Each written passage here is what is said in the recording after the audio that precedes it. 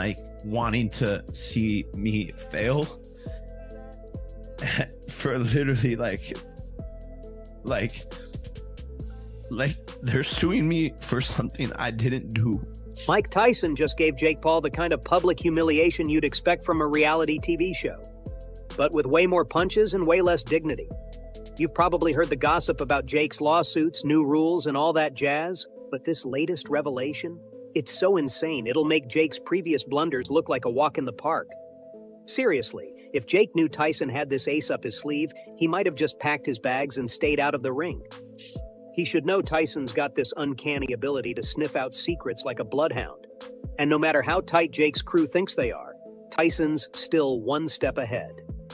I know, Jake Paul's antics are really exhausting, but let's be real, no one's on Tyson's level. Sometimes I think, Tyson, focus on your health, man. Don't waste your time on Jake's daily drama. But then I think, what if someone challenged my dignity, skills, and experience? I'd want to set the record straight. And Mike Tyson's definitely not one to let it slide, and even when the opponent first begged for a fight and then do strategic cheating. And as we know, Tyson, the boxing beast who was taking names and crushing souls, officially hung up his gloves after his bout with Kevin McBride in 2005. That fight was supposed to be his last hurrah, and it wasn't exactly the grand exit we all pictured. At 38, Tyson's ferocity seemed like a distant memory. He retired with a legacy of epic victories and equally epic controversies. The Iron Mike we all knew was on a break, and who could blame him? Fast forward to 2020, and Tyson decided to dust off his gloves for a charity exhibition match against Roy Jones Jr. Although according to Joe Rogan, it was fixed, as he said. The Roy Jones fight, they made an agreement not to punch in the head. I'm pretty sure. Because I watched that fight carefully, many times, and it never looked like he was targeting Roy's head. Which makes sense why Roy agreed to do the fight, you know? And back then at 55, Tyson came back with some impressive moves that made fans nostalgic and reminded them why they fell in love with boxing in the first place. Then we have your favorite Jake Paul. Okay, don't get offended, it was an intended pun. So this guy's been making waves not by knocking out professional boxers, but by throwing punches at internet stardom and trash-talking like there's no tomorrow. Paul's transition from YouTube antics to boxing has been nothing short of controversy. His victories over other social media stars and retired athletes have made him this controversial but intriguing figure in the boxing world. And here's how Jake's brushing off all these accusations. I hate the world we're living in. That's what I'm saying. It sucks. It's so bad. Misinformation and disinformation on the internet right now is rampant. Because nobody has the intellect to be able to form opinion. But you might think, if Mike was so confident about Jake's bad reputation, why he agreed to step in the ring with him? Well, Tyson's acceptance wasn't just about proving he could still go toe-to-toe with a younger fighter. Instead, he wanted to remind everyone that boxing is more than just hype. And Jake Paul's hype machine was cranking out some pretty wild claims, and this one was just par for the course. Calling yourself the future of boxing and saying you'll retire the legendary Iron Mike once and for all? That's like a toddler challenging a seasoned superhero to a duel.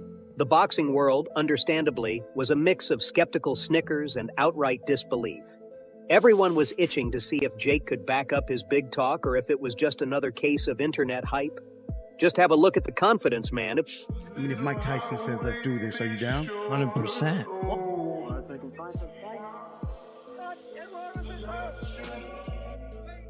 But on the other hand, as the fight loomed closer, Tyson's training routine became the talk of the town. At 55, Tyson's not just easing into retirement, he's going full throttle. Under the watchful eye of his trainer, Rafael Cordero, Tyson's been sweating buckets, shedding pounds, and getting back some of that ferocious speed and power that made him a household name. Those training videos of Tyson pounding the pads like a man possessed? Now, please don't ask me about Jake Paul's training routine. That was a real treat. He's been out there posting workout videos and showing off his muscles like he's auditioning for a fitness infomercial. But let's be real, not everyone's buying into the hype. Tyson, meanwhile, was just going about his business until he caught wind of something so disappointing about Jake that even he couldn't brush it off.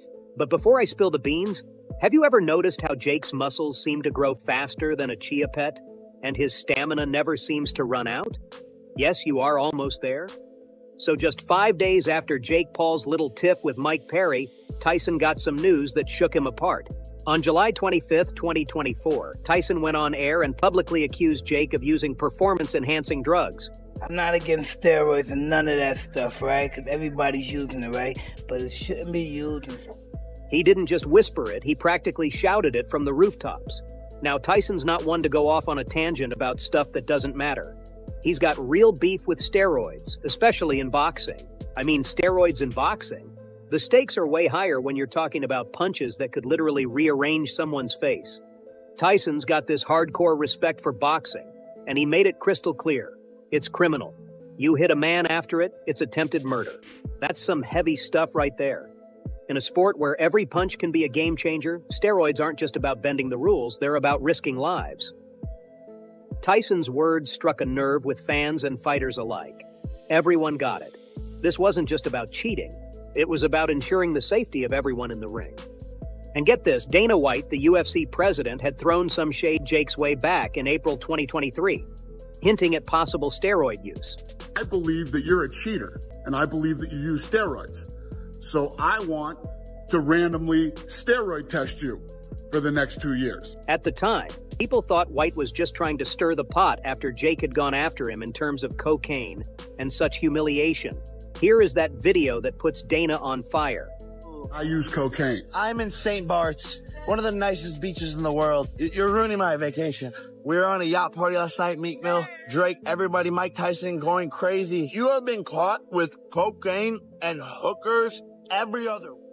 But after 2 years, Tyson's recent revelations gave a whole new dimension to White's accusations. What once seemed like petty squabbling now looked like it had some serious weight behind it. One of the biggest spectacles was Tyson's guest appearance on the Joe Rogan Experience podcast. July 28, 2024, marked the day when Tyson sat down with Rogan and laid it all out. Tyson, being his candid self, revealed he'd been using DMT as part of his training. I did this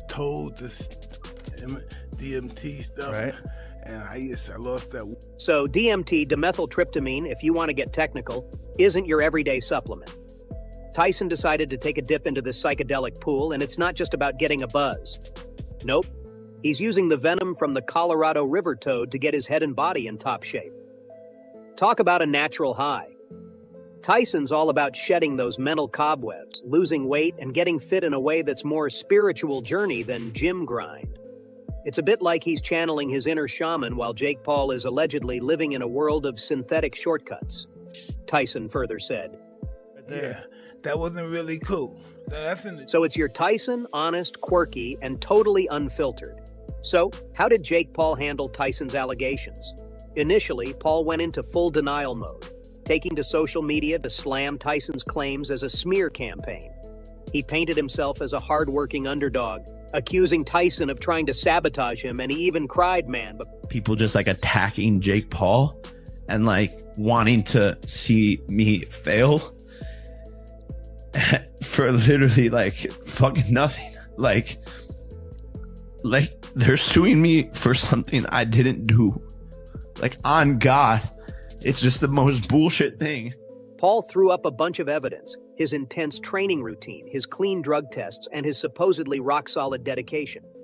He even dared Tyson to prove the accusations, betting that no evidence would surface. Bold move, right? But the internet wasn't having any of it. Now, if you're even remotely thinking Tyson would just let this slide after all this nonsense, check out what he said to Damon Elliott recently. What are you eating raw meat like? Seriously, Mike, you're eating raw meat? Are you swallowing it? Or remember, you used to spit that stuff out. What are you eating? Raw meat. Seriously, Mike, you're eating raw meat? Are you swallowing it? Or remember, you used to spit that stuff out? I'm gonna have to eat it now because my opponent's gonna be raw meat. That's right. I have to in the same. Wow, it's like animal. It's like you're going to the animal. You're going right to the animal linguistics. You're like, I see it in your eyes. It's getting scary. I don't know if beautiful is the word. It's gonna be scary. Everything is scariness. Yeah, and how much you're scared of how beautiful it may be. Yeah, well, I'm loving this. I think we need to, as soon as the fight's over, we need to go smoke a little bit. Maybe so. There's gonna be a lot of pent up aggression. People that are close. I know, that's right, and I know who you're talking about. We'll leave that alone. But it's good because, I know you're a gentle giant, but not in that ring, brother. So Mike, can I come down to the training facility and can we film some of that? Down the street. All right, I'm gonna come down. So Gino, I'm gonna send you down there because Give me 2 weeks and you'll come down there and hang out with me. All right. You gotta interview me. What do you mean? No, he's not talking about raw fish meat here like your sushi dish. With Tyson, you gotta expect both literal and symbolic meanings, just not anything human, for crying out loud. Tyson's whole approach was a masterclass in psychological warfare. It wasn't just about getting fit, it was about rattling Paul's cage. I might have to eat it now because my opponent going to be raw meat. Because my opponent's gonna be raw meat. That's right. I have to think. Just go ask big names like Lennox Lewis and Max Kellerman, and they'll back up Tyson's side of things. I mean, this is the guy who literally bit Holyfield's ear off.